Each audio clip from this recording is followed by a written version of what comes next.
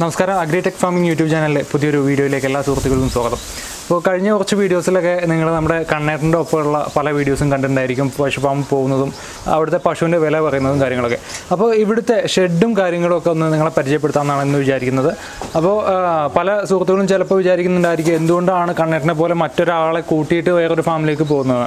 അപ്പോൾ പ്രത്യേകിച്ച് തമിഴ്നാട് പ്രദേശങ്ങളിലൊക്കെ ഉള്ള ആളുകൾ പശുവിനെ വളരെ ദൈവത്തിനെ പോലെ കാണുന്ന ആൾക്കാരാണ്. അപ്പോൾ പ്രത്യേകിച്ച് പെട്ടെന്ന് നമ്മൾ പുറത്തുനിന്ന് ഒരാൾ ചെന്നിട്ട് ഓടിച്ചെന്ന് മറ്റൊരാളുടെ ഫാമിലേക്ക് അങ്ങോട്ട് കയറി ചെല്ലാൻ പറ്റില്ല. അപ്പോൾ തീർച്ചയായിട്ടും അവിടെ പരിചയമുള്ള ആ ഫാമിൻ്റെ ഉടമയെ പരിചയമുള്ള ഒരു ആൾ നമ്മുടെ ഒപ്പം ഉണ്ടെങ്കിൽ മാത്രമാണ് നമുക്ക് ആ ഫാമിലേക്ക് കയറി ചെല്ലാൻ പറ്റുക. അപ്പോൾ അത്തരത്തിൽ നമ്മളെ ഫാം കാണാനും പർച്ചേസ് ചെയ്യാനും അത് നാട്ടിലേക്ക് എത്തിക്കാനൊക്കെ സഹായിക്കുന്ന ഒരാളാണ് കണ്ണേട്ടൻ എന്ന് പറയുന്ന ആൾ. അപ്പോൾ അദ്ദേഹത്തിൻ്റെ നമ്പർ നമ്മൾ ഈ വീഡിയോയുടെയും ഡിസ്ക്രിപ്ഷനിൽ കൊടുക്കുന്നുണ്ട്. അപ്പോൾ നമുക്ക് ഈ വീഡിയോയിലൂടെ ഇവിടുത്തെ ഷെഡും കാര്യങ്ങളും അവരുടെ പുൽകൃഷി അതുപോലെ തന്നെ അവരിവിടെ പുല്ല് കട്ട് ചെയ്യാനായിട്ട് നമ്മൾ സാധാരണ ഇതിൽ ഷാഫ് കട്ടറൊക്കെ പോലെ വില കൂടിയ എക്യുപ്മെൻറ്റ്സ് വാങ്ങിക്കുന്ന ആൾക്കാരാണ്. അതിന് ആൾട്ടർനേറ്റീവായിട്ട് വളരെ ചിലവ് ചുരുക്കിയിട്ട് ചെയ്യുന്ന പല സിസ്റ്റം ഇവിടെ നമ്മൾ കണ്ടു. അപ്പോൾ അതൊക്കെയാണ് ഇന്നത്തെ വീഡിയോയിലൂടെ നിങ്ങളെ കാണിക്കാൻ പോകുന്നത്. അപ്പോൾ നമുക്ക് നേരെ വീഡിയോയിലേക്ക് കിടക്കാം. ചാനൽ സബ്സ്ക്രൈബ് ചെയ്യാത്ത സുഹൃത്തുക്കളുണ്ടെങ്കിൽ സബ്സ്ക്രൈബ് ചെയ്യുക, അപ്പോഴുള്ള ബെല്ലൈക്കൻ എനേബിൾ ചെയ്യുക. ഇതുപോലുള്ള വീഡിയോസ് നമ്മൾ ഇടയ്ക്കിടയ്ക്കൊക്കെ അപ്ലോഡ് ചെയ്യുന്നതാണ്. അപ്പോൾ നമുക്ക് നേരെ വീഡിയോയിലേക്ക് കിടക്കാം. നമസ്കാരം. അപ്പോൾ നമ്മൾ ഇവിടുത്തെ ഫാം ഒന്ന് റിവ്യൂ ചെയ്യാൻ പോവുകയാണ്. അപ്പോൾ ആദ്യമായിട്ട് തന്നെ നമ്മുടെ നാട്ടിലെ ക്ലൈമറ്റും ഇവിടുത്തെ ക്ലൈമറ്റും നമ്മൾ ഒരുപാട് മാറ്റം ഉണ്ടെന്നൊക്കെ പല കമൻറ്റുകളും ഞാൻ ഈ വീഡിയോയുടെ ചോട്ടിൽ പ്രതീക്ഷിക്കുന്നുണ്ട്. അപ്പോൾ നമുക്ക് എന്തായാലും ഈ ഷെഡ് ജസ്റ്റ് ഒന്ന് നോക്കാം. ഈ ഷെഡ് നിർമ്മിച്ചിട്ടുള്ളത് സിമെൻറ്റിൻ്റെ കാലുകളും ഒപ്പം തന്നെ ആസ്പെറ്റോസിൻ്റെ ഷീറ്റും മരത്തടിയൊക്കെ ഉപയോഗിച്ചിട്ടാണ് ഒരു ഷെഡ് ഉണ്ടാക്കിയിട്ടുള്ളത്. മറ്റ് ഷെഡ് ഇതിൽ നിന്ന് വളരെ വ്യത്യസ്തമായിട്ടാണ് ഉണ്ടാക്കിയിട്ടുള്ളത്. അപ്പോൾ ഈ കാണുന്നത് പോലെ ചൗക്ക എന്ന് പറയുന്നൊരു സാധനം നമ്മുടെ നാട്ടിൽ കിട്ടും. വളരെ വില കുറവുള്ളൊരു മരത്തടിയാണ്. അപ്പോൾ അതും പട്ടികയൊക്കെ ഉപയോഗിച്ചിട്ടാണ് ഈ ഷീറ്റ് ഇട്ടിട്ടുള്ളത്. അപ്പോൾ ഇതിൻ്റെ മറ്റൊരു സൈഡ് പശുവിൻ്റെ മുഖം വരുന്ന ഭാഗം ഈ തകരത്തിൻ്റെ തന്നെ വില കുറവുള്ള ഷീറ്റ് ഉപയോഗിച്ചിട്ട് മറച്ചിട്ടുണ്ട്. അത് പശുവിൻ്റെ മുഖത്തേക്ക് വല്ലാതെ കാറ്റടിക്കാതിരിക്കാനും അതുപോലെ തന്നെ മഴ പെയ്തു കഴിഞ്ഞാൽ വെള്ളം മുഖത്തേക്ക് വല്ലാതെ വരാതിരിക്കാനും വേണ്ടിയിട്ടാണ്. ഇവിടെ പൊതുവെ കാറ്റ് കുറച്ച് കൂടുതലുള്ള പ്രദേശമാണ്. നമ്മുടെ നാട്ടിലെ പോലെ കാറ്റ് കുറവില്ല. അപ്പോൾ അതുകൊണ്ടാണ് ഇവിടെ ഈ മുഖഭാഗം മറയ്ക്കുന്നത്. നമ്മുടെ നാട്ടിൽ മുഖം മറയ്ക്കേണ്ട ആവശ്യം പോലും ശരിക്കും നമുക്ക് ഇല്ല. അപ്പോൾ ഇവിടുത്തെ മാറ്റൊക്കെ ഈ കാണുന്ന രീതിയിലാണ്. അതുപോലെ തന്നെ പശുവിന് കെട്ടാൻ പൊതുവെ നമ്മൾ പുല്ലുവട്ടി കെട്ടിയതിന് ശേഷം അതിൻ്റെ പുറമെ ഒരു ഇരുമ്പിൻ്റെ പൈപ്പുകൾ ഉപയോഗിച്ചൊരു ഇതൊക്കെ കള്ളി കത്തിരിക്കാറുണ്ട്. ഇവിടെ അതിന് പകരം പശുവിന് കെട്ടാനായിട്ട് താഴത്ത് ഹുക്കാണ് ഇട്ടിട്ടുള്ളത്. ഒരു ഹുക്ക് ഇട്ടിട്ട് അതിലൊരു റിങ് വളച്ചിട്ടിരിക്കുകയാണ്. അപ്പോൾ ഇവിടെ സുഖമായിട്ട് നമ്മുടെ ആവശ്യത്തിനനുസരിച്ച് എത്ര പശുക്കളെ വേണമെങ്കിലും ഇതിൽ നിർത്താവുന്ന രീതിയിലാണ് ഇതിൻ്റെ കൺസ്ട്രക്ഷൻ. അപ്പോൾ ഫുള്ള് മാറ്റ് ഇട്ടിട്ടുണ്ട്. നമ്മുടെ നമ്മുടെ റബ്ബറിൻ്റെ മാറ്റുകൾ ഇട്ടിട്ടുണ്ട്. ഒപ്പം തന്നെ ഈ ചാല് നമുക്ക് നേരെ പോകുന്നത് പുല്ലിലേക്കാണ്. അപ്പോൾ പുല്ല് നമുക്ക് ലാസ്റ്റ് നോക്കാം. അപ്പോൾ ഈ കാണുന്നതാണ് ഈ രണ്ടാമത്തെ ഷെഡ്. അപ്പോൾ നമുക്ക് ഇവിടുത്തെ കാലിത്തീറ്റയുടെ കാര്യം കൂടെ നമുക്ക് ഒന്ന് ചോദിച്ച് മനസ്സിലാക്കണം. അപ്പോൾ നമുക്ക് ഷെഡ് നോക്കിയതിന് ശേഷം നമുക്ക് കാലിത്തീറ്റയുടെ കാര്യം കൂടെ ചോദിച്ച് മനസ്സിലാക്കാം. അപ്പോൾ രണ്ടാമത്തെ ഷെഡും ഇതുപോലെ തന്നെയാണ്. പക്ഷേ ഇതിൻ്റെ മുൻഭാഗം മറച്ചിട്ടുള്ളത് സിമെൻറ്റിൻ്റെ കട്ട ഉപയോഗിച്ച് കെട്ടി അത് തേച്ച് വൃത്തിയാക്കിയിട്ടുള്ളതാണ്. കാരണം അത് കുറച്ചധികം 20ഓളം പശുക്കളെ ഒരേ നിരയിൽ നിർത്താൻ ഉള്ള സംവിധാനമുണ്ട്. അപ്പോൾ ഈ ഉപയോഗിച്ചിരിക്കുന്ന ഷീറ്റ് എന്ന് പറയുന്നത് ഒരു നാട്ടിലൊരു 300 രൂപ 310 രൂപയാണ്. ഇതിൻ്റെ 12 അടി നീളമുള്ള ഏകദേശം ഒരു 2 അടിയോളം കവറേജ് കിട്ടുന്ന വീതി കവറേജ് കിട്ടുന്ന ഷീറ്റിനുള്ളത്. അപ്പോൾ എൻ്റെ വീട്ടിൽ പശുക്കൾ നല്ല രീതിയിൽ നിൽക്കുന്നുണ്ട്. പ്രത്യേകിച്ച് അവർക്ക് അസ്വസ്ഥതകളൊന്നുമില്ല. പുറത്ത് നല്ല വെയിലാണ്. കാരണം നമ്മൾ നിന്ന് കഴിഞ്ഞാൽ നമുക്ക് നല്ല വെയിൽ അനുഭവപ്പെടുന്നുണ്ട്. ആ ഷീറ്റിൻ്റെ അടിയിൽ ഓല ഇട്ടിട്ടാണ് ഈ ഷെഡ് ക്രമീകരിച്ചിട്ടുള്ളത്. അതായത് നല്ല കനത്തിൽ ഓല മടഞ്ഞ് അതിട്ടിട്ടാണ് ക്രമീകരിച്ചിട്ടുള്ളത്. കംപ്ലീറ്റ് ഉണ്ടാക്കിയിട്ടുള്ളത് മരത്തിൻ്റെ തടികൾ ഉപയോഗിച്ചിട്ടാണ്. ഈ കാലുകൾ മാത്രമാണ് സിമെൻറ്റിൻ്റെ ഉള്ളത്. ബാക്കി ഡ്രസ് വർക്കൊക്കെ ചെയ്തിട്ടുള്ളത് ശരിക്കും നമ്മുടെ ചൗക്ക അതുപോലെ തന്നെ മുള ചെറിയ കനം കുറഞ്ഞ ഈ കമ്പുകൾ ഇതുപോലെയുള്ള കമ്പുകളൊക്കെ ഉപയോഗിച്ചിട്ടാണ് ഈ മറ്റ് വർക്കുകളൊക്കെ ചെയ്തിട്ടുള്ളത്.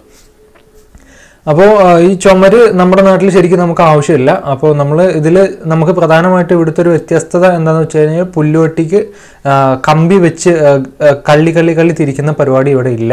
ഈ രീതിയിൽ ഒറ്റ കയറിട്ട് തന്നെയാണ് പശുവിനെ കെട്ടുന്നത്. അപ്പോൾ പശുക്കൾ അങ്ങോട്ടും ഇങ്ങോട്ടും ചാടി കയറുക അങ്ങനെയുള്ള പ്രശ്നങ്ങളൊന്നുമില്ല. കാരണം മുമ്പിൽ ചുമരാണ്. അപ്പോൾ അങ്ങോട്ട് കയറേണ്ട യാതൊരു ആവശ്യവും പശുവിനില്ല. അപ്പോൾ അതുകൊണ്ടായിരിക്കാം അവരിങ്ങനെ ചെയ്യുന്നത്.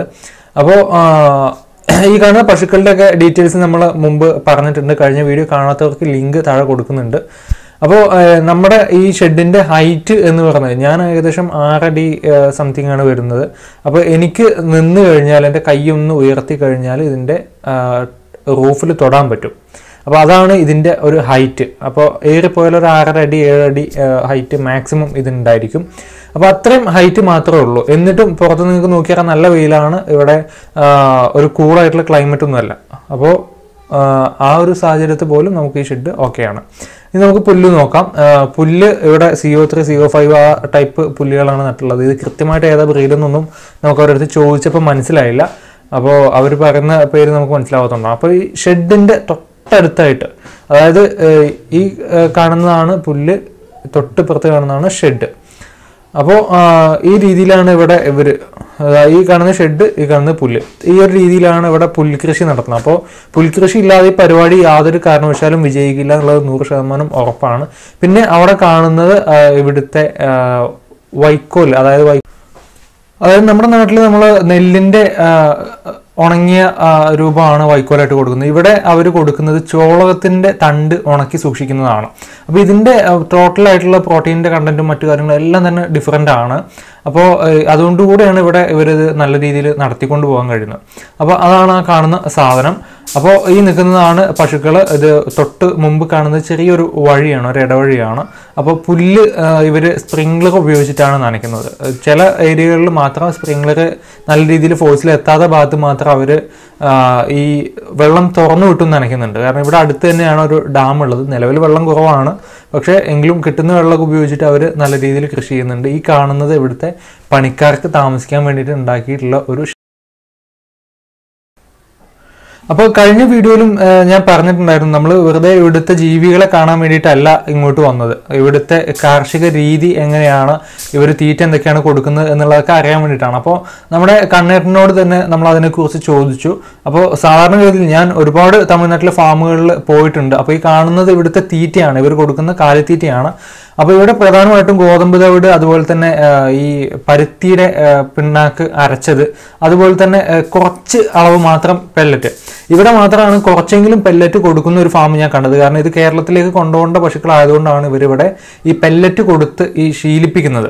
അപ്പം നമ്മൾ മറ്റ് ഫാമുകളിൽ, ഇവിടെ ഈ കൃഷി മാത്രമായിട്ട് പശുവിനെ വിൽപ്പന ഉദ്ദേശമില്ലാത്ത ഫാമുകളിൽ പോയി കഴിഞ്ഞാൽ ഇവർ ഈ ചോളകത്തിൻ്റെ പൊടി, അതുപോലെ തന്നെ ഗോതമ്പിൻ്റെ തവിട്, അതുപോലെ തന്നെ ഈ പരുത്തി പിണ്ണാക്ക്, അതുപോലെ തന്നെ മറ്റ് പിണ്ണാക്കുകൾ, കടല പിണ്ണാക്കായാലും അതുപോലെ തന്നെ തേങ്ങാ പിണ്ണാക്കായാലും അത്തരത്തിലുള്ള പിണ്ണാക്കുകൾ, ഈ വക സാധനങ്ങൾ മാത്രമാണ് പശുവിന് കൊടുക്കുന്നത്.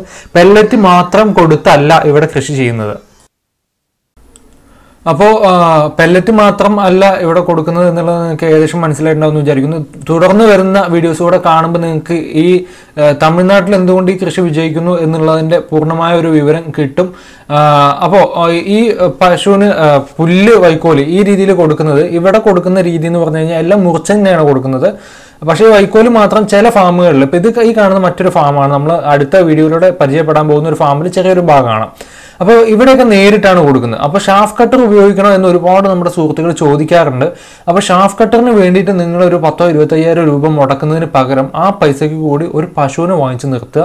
അല്ലെങ്കിൽ അത്രയും പൈസയും കൂടെ ഉപയോഗിച്ച് നിങ്ങൾ ഒരു കൂടുതൽ ഏരിയയിൽ പുല്ലോ മറ്റുള്ളതോ നട്ടുപിടിപ്പിക്കുക. ഒപ്പം തന്നെ നമ്മൾ കഴിയുന്നതും നമ്മുടെ പറമ്പിലോ പാടത്തൊക്കെ കുറച്ചെങ്കിലും, വളരെ കുറച്ചെങ്കിലും നമ്മൾ ചോളകം, അതായത് മക്കാച്ചോളം നട്ടുപിടിപ്പിക്കാനോ അല്ലെങ്കിൽ ഫോഡർ മേസ് നട്ടുപിടിപ്പിക്കാനോ ശ്രദ്ധിക്കുക. അത് ചെയ്തു കഴിഞ്ഞാൽ ഗ്യാരണ്ടിയാണ് നിങ്ങൾക്ക് ഈ പശു വളർത്തൽ അല്ലെങ്കിൽ ആട് വളർത്തൽ ഏത് മേഖലയായാലും അതിൽ വിജയം കൈവരിക്കാൻ പറ്റും. അപ്പോൾ തുടർന്നുള്ള വീഡിയോസും കൂടെ നിങ്ങൾ കാണണം. ഇതിൽ ചെറിയ ഭാഗങ്ങളും കൂടെ നമുക്കൊന്ന് പരിചയപ്പെടാം. കാരണം ഇത് നമ്മുടെ ഒരു ഷാഫ് കട്ടറിൻ്റെ ഒരു വീഡിയോ, നമ്മുടെ ആദ്യത്തെ വീഡിയോയിൽ നമ്മൾ ചെറുതായിട്ടൊന്ന് പറഞ്ഞിരുന്നു അതിനെക്കുറിച്ച്. അപ്പോൾ അത് ജസ്റ്റ് ഒന്നും കൂടെ അതിനെ നമുക്കൊന്ന് കാണാം. ഇപ്പോൾ നിങ്ങൾ കണ്ടുകൊണ്ടിരിക്കുന്നത് ഒരു ഷാഫ് കട്ടറാണ്. ഇത് നമ്മൾ കഴിഞ്ഞ തവണ അഗ്രി ഇൻഡെക്സ് എന്ന് പറയുന്ന ഒരു പരിപാടിയിൽ കോയമ്പത്തൂർ പങ്കെടുത്തപ്പോൾ കണ്ട ഒരു മെഷീനാണ്. ഇതിൻ്റെ പ്രൈസ് ഇവിടെ എഴുതി വെച്ചിട്ടുണ്ട് 23,000 രൂപയാണ് ഈ ഇപ്പോൾ നമ്മൾ ആദ്യം കണ്ടതിന്. അടുത്തതിന് 30,000 രൂപ, 50,000 രൂപ, 1,00,000 രൂപ, അങ്ങനെ പല റേറ്റാണ് ഈ ഷാഫ് കട്ടറിന് വരുന്നത്. അപ്പോൾ ഇതിൻ്റെയൊക്കെ ഒരു സൈസ്, അതുപോലെ തന്നെ ഇതിൻ്റെ ഉപയോഗത്തിൽ വരുന്ന ബുദ്ധിമുട്ട്, വളരെ ചെറിയ രീതിയിൽ 5-10 പശുവിനെ വളർത്തുന്നവർക്ക് അഫോർഡ് ചെയ്യാൻ പറ്റുന്ന ഒരു സാധനമല്ല ഇത്.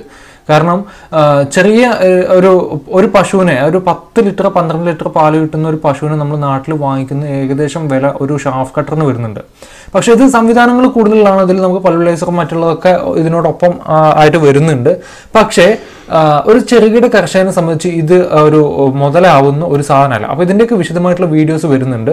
അപ്പോൾ നമ്മൾ ഇപ്പോൾ മറ്റേ ഈ വീഡിയോ കണ്ടതിന് ശേഷം തൊട്ട് അടുത്ത് നമ്മൾ കാണുന്നത് ഈ സാധനത്തിൻ്റെ ഏകദേശം നമുക്കൊരു ടെക്നോളജി എന്ന് പറയുന്നത് ഒരു ചെറിയൊരു അരിവാളിൻ്റെ ഷേപ്പിലുള്ള ഒരു സാധനം, അതിൻ്റെ ഒരറ്റത്ത് നമ്മളൊരു ഞെട്ടും ബോൾട്ടും ഇട്ടിട്ട് ഒരു കമ്പി, അത് 2 പട്ടകളാണ്. ആ പട്ട ഈ കത്തിയുടെ നടുക്കൂടെ ഇറക്കുമ്പോൾ 2 സൈഡ് വെച്ചിട്ട് ജാം ആവുമ്പോൾ കട്ടായി പോകുന്നു. വളരെ സിമ്പിൾ ടെക്നോളജിയാണ്. നമുക്കൊരു ചെറിയൊരു കെട്ട് പുല്ലൊക്കെ ഒരുമിച്ച് വെച്ച് ഇത് കട്ട് ചെയ്യാം. അങ്ങനെയാണ് ഇവർ കട്ട് ചെയ്യുന്നത്. അപ്പോൾ ഒരു രീതിയിൽ ചെയ്യുന്ന ഒരാൾക്ക് ഈ ഒരു സാധനം തന്നെ ധാരാളമാണ്. അപ്പോൾ കഴിഞ്ഞ വീഡിയോയിൽ നമ്മൾ ഇതിനെക്കുറിച്ച് പറഞ്ഞപ്പോൾ ഇതാണോ വലിയ ടെക്നോളജി, ഇതാണോ നിങ്ങൾ കണ്ടെത്തിയ വലിയ സംഭവം എന്നൊക്കെ ചോദിച്ചിരുന്നു. അപ്പോൾ ആ 30,000 അല്ലെങ്കിൽ 20,000 ഏറ്റവും കുറഞ്ഞൊരു 15,000 രൂപ എന്നുള്ള ഒരു രീതിയിൽ നിന്ന് നിങ്ങൾ ചിന്തിച്ചു നോക്കൂ. 1000 രൂപയോ അതിൽ നിന്ന് വളരെ കുറച്ചോ ഒരു 1000-1500 രൂപ മുടക്കി കഴിഞ്ഞാൽ ഇതുപോലൊരു സാധനം സിമ്പിളായിട്ട് നമ്മുടെ നാട്ടിൽ ഉണ്ടാക്കിയെടുക്കാൻ പറ്റും. നമുക്ക് കുറച്ചൊരു ഐഡിയ ഉള്ള ഒരു വെൽഡിംഗ് ഷോപ്പിൽ നമ്മൾ പോയി കഴിഞ്ഞാൽ ഇത്തരത്തിലൊരു സാധനം ഉണ്ടാക്കിയെടുക്കാൻ പറ്റും. അപ്പോൾ തീർച്ചയായിട്ടും നമ്മൾ കൂടുതൽ വീഡിയോസുമായിട്ട് വീണ്ടും വരുന്നതായിരിക്കും. ചാനൽ സബ്സ്ക്രൈബ് ചെയ്യാത്തവരുണ്ടെങ്കിൽ സബ്സ്ക്രൈബ് ചെയ്യുക, ഒപ്പമുള്ള ബെല്ലൈക്കൻ കൂടെ എനേബിൾ ചെയ്യുക. തുടർന്ന് നിങ്ങളുടെ സപ്പോർട്ട് ഉണ്ടെങ്കിൽ മാത്രമേ ഇത്തരത്തിലുള്ള വീഡിയോസ് നമുക്ക് പോയി ഷൂട്ട് ചെയ്യാനൊക്കെ പറ്റുള്ളൂ. എന്തായാലും നിങ്ങളുടെ സപ്പോർട്ട് നിങ്ങൾ കമൻറ്റായിട്ടും ലൈക്കായിട്ടും ഷെയർ ആയിട്ടും ഒക്കെ അറിയിക്കുക. Thanks for watching.